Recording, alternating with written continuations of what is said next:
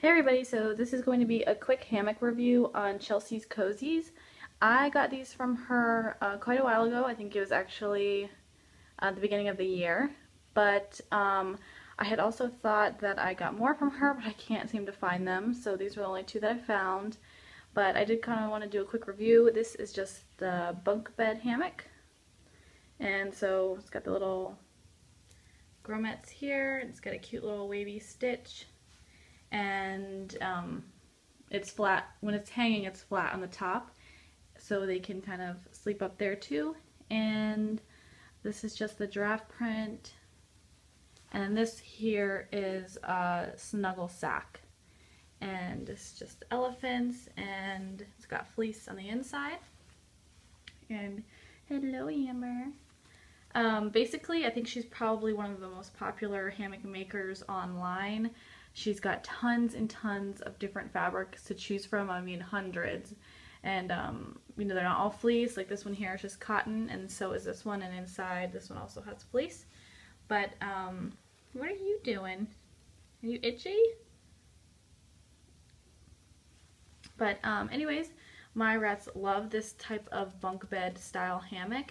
And, I got this for some bonding time, but my rats never really use it, and if I do put them in there, they just try to climb right on out. So maybe I will use it for the hedgehog.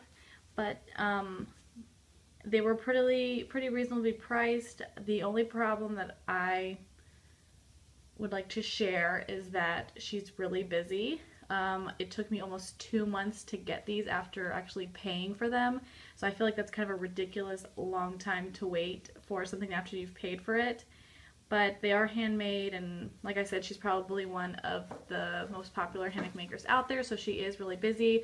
I just kind of feel like if she's backed up on orders, then she should maybe close her shop down until she can catch up or something. But I was happy once I got them, and when she did get them made, she did post them on her Facebook page, which I will post below in the description. And after she had got them made, they did come, you know, pretty quickly. Do you like them, May? But yeah, like I said, once I got them, I liked them, and they seem to be pretty good quality. And I have noticed that the thinner hammocks, my rats actually don't seem to chew them as much. So I mean, I've had this one in the cage numerous times, and they haven't even attempted to chew it whatsoever. So that's pretty much it. Like I said, I'll post her website and her Facebook below in the description. Thanks for watching.